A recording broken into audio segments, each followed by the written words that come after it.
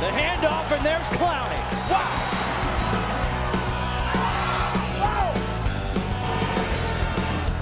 There's a takedown by Jadeveon Clowney.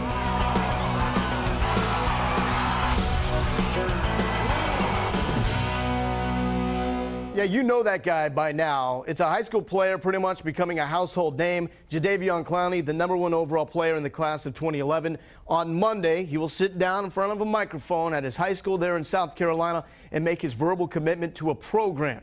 Clowney has a guy that everybody's waiting for at this point. And we mentioned Alabama. They get Clowney. They could be the #1 recruiting class in the nation, overtaking Florida State. But are you hearing that now Alabama may be on the outside looking in? Yeah, you know, we talked throughout the year in Recruiting Insider, regardless of what teams in the mix, it was a South Carolina-Alabama battle. I truly believe, though, that Clemson, the other in-state school, is making a late push for him, and I truly believe that they may have moved in the number 2 spot. Dabo Swinney, defensive line coach Marion Hobby, obviously have a lot to sell for him. Daquan Bowers, who's the #1 overall player coming out of the state of South Carolina a few years ago, he is now leaving Clemson. Clemson has a big void to fill, and obviously they could sell him on that point. But I would never count out an Alabama team led by Nick Saban. Anytime they're in a race, you have to take them as a serious threat. But if I had to kind of handicap it right now, I'd kind of go South Carolina 1, Clemson 2, Alabama now is a dark horse. But once again, don't ever count out Nick Saban. But no. I'd be surprised if he leaves the state of South Carolina. Great options close to home.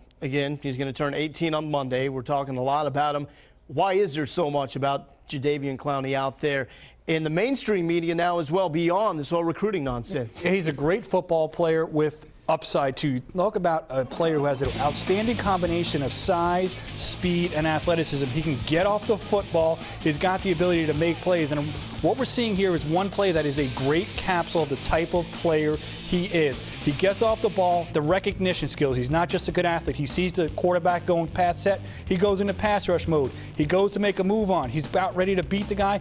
Eyes still on the quarterback, still on the ball. He sees it's now a shuttle pass, i.e. a run play. Watch him discard the offensive tackle and how quickly he covers ground. For a 6'6", 6'7", 240-pound, 250-pound player, to be able to move like that is almost unheard of. He runs like a deer, so this is why he is so coveted. Plus, he's a young man who seems to take care of business off the field. He keeps a tight circle, so a good player on the field, a good player off the field. You've got somebody who could really do a lot of things for your program.